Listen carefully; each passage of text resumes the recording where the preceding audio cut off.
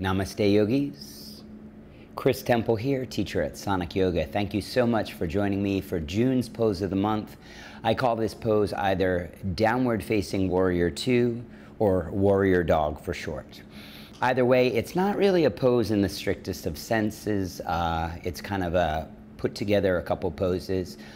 With that said, I use it in my sequences. I think it feels great in my body. And it's a wonderful display of strength and surrender all in one pose.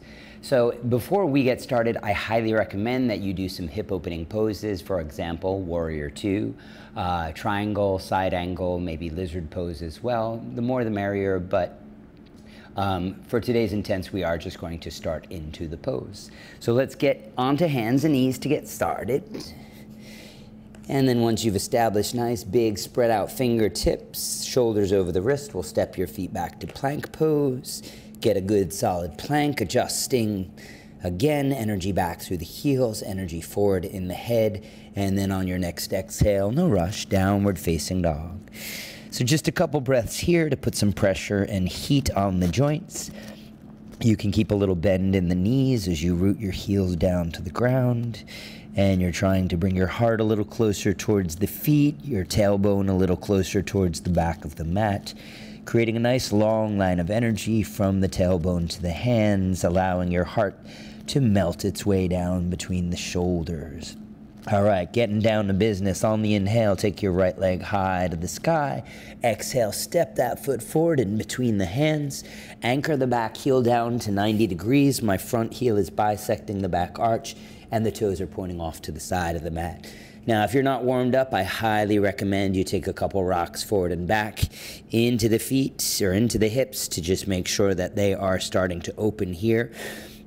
And then when you stop, bring the knee right over the heel. It's going to have a tendency to roll to the big toe side of your foot, and we need to make sure a full-time job that that's not going to happen.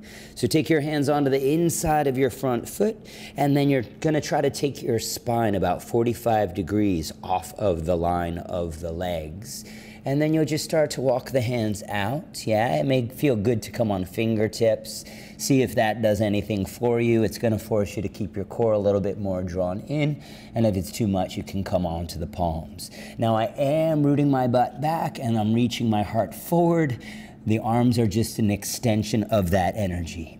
And then with the next couple breaths out, if it's feeling good for you, you could bow the head even all the way down to the ground. But be careful with this. If it's too much, honor what your body is telling you.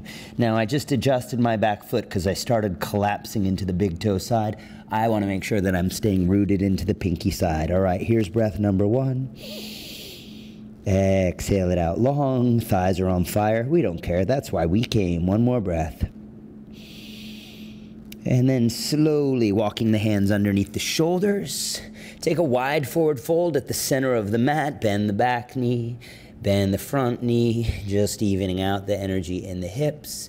And then pause in the middle, hands below the shoulders. Draw your chest forward, stick your butt back, keep the back of the neck long. And then walking your hands to the back leg. We're going to take a down dog split just for good measure and because it feels good to start that way. All right, stepping the foot right in between the hands, toes and fingers align. Anchor the back heel down to that 90 degrees. Rock forward and back a couple times through the feet, through the hips. Just opening up that inner left thigh in particular. All right, then rooting the knee right over the heel.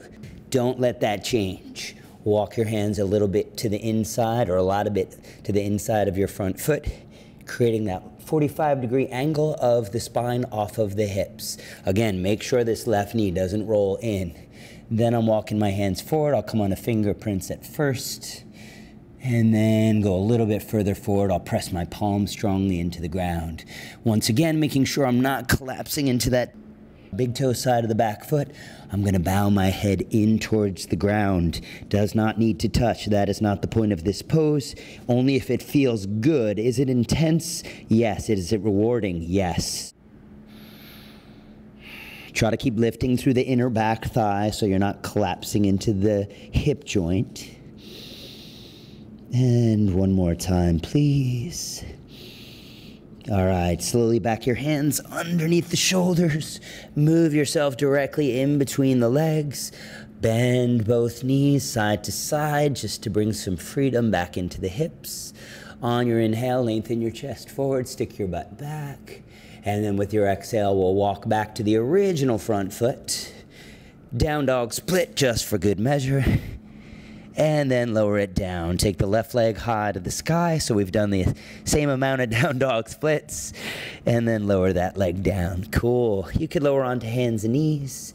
And for now, we are done. Yogis, thank you so much for joining me.